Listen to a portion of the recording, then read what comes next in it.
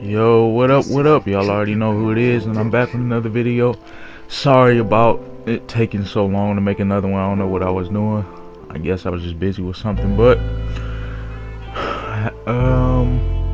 hope y'all having a good day, good night, good evening, good afternoon, wherever you're from, wherever you're watching this from. Good day, you know, all that good stuff. Now this is the expectations on Infinite Warfare Part 2. Now, after watching the trailer, I can honestly say my expectations for it is somewhat a little higher. I kind of was liking what I was seeing, other than like I noticed how it's not gonna be just on Earth, so it is gonna be jetpacks that's guaranteed in the game, but it looks more ground based, so that's good for me. You know, because I've been waiting for a Call of Duty that's ground based, you know, for a good minute. Until Ghost 2 come out, I don't think we're gonna get that for real.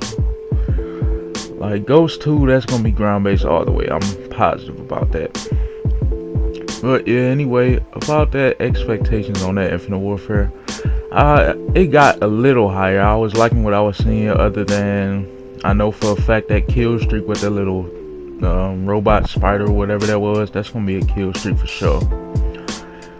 And it's probably gonna be like a replacement for the RCXD or the HCXD. You know, the car that blow up, you know, you can drive that bitch around and blow it up. Yeah, it's more than likely gonna be a replacement for that.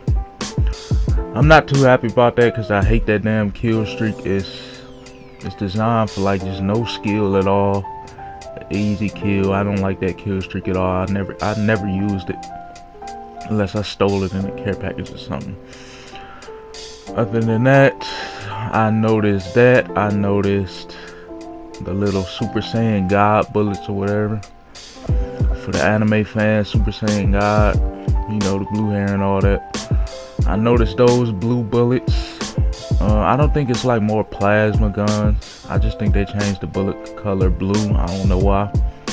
I'm cool with the original bullet colors. You know, like a real war. What else did I notice? Yeah, I mean, the blue bullets not that much of a big deal to me, but yeah, I'd rather just have the old ones. I know they gotta have the old ones. I don't know what type of customizations they gonna have on the guns, but I'm waiting to see the multiplayer and all of that.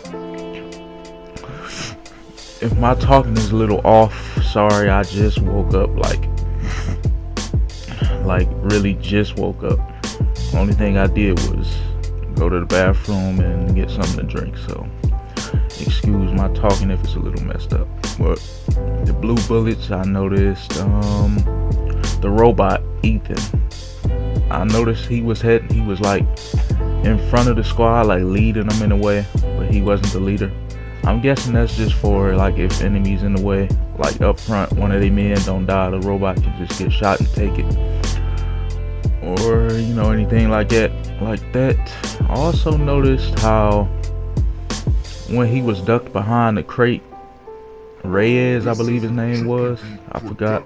I believe he was ducked around the crate, and he had like this little device on his arm where he can see the people through it. I'm guessing that's gonna be like one of the newer features, like the streaks. If somebody's ducking behind something, you can just, you know, tap on your arm or whatever, have them glow up orange like you see in the trailer. If you haven't seen the trailer or the gameplay, go check it out on Call of Duty's page.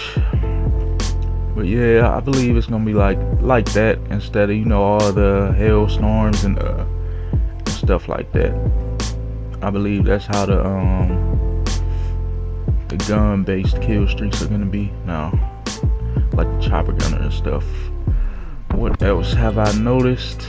Oh yeah, I like that cool new that sight they have, like the red dot sight that lock on to the enemies.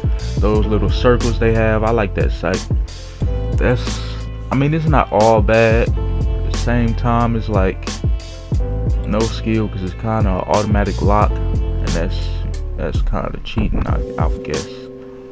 Many people can just put that on, lock on to their opponent and kill them, especially if they have that shotgun that he had.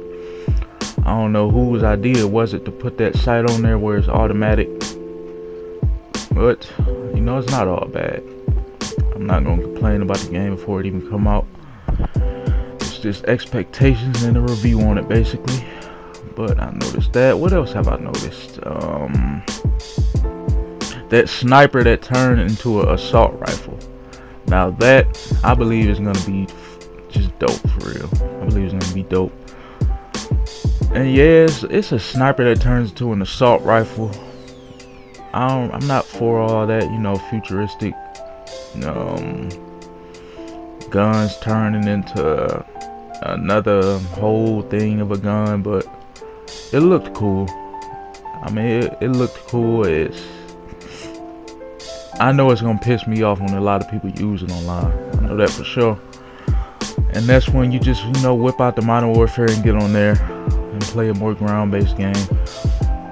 But honestly, my expectations on Infinite Warfare, after all of that and the space thing, I don't really like that spaceship battle. I really don't. Like, I wish they had never put that in, but you know, it's whatever. But my whole expectations on Infinite Warfare, you know, it's up there. It's okay. It's decent, I would say. I can't wait to see how the game plays. I can't wait to get it. I'm a story player, so I'm gonna play the story first. But anyway, that's all the time we have for this video. I hope you all enjoyed.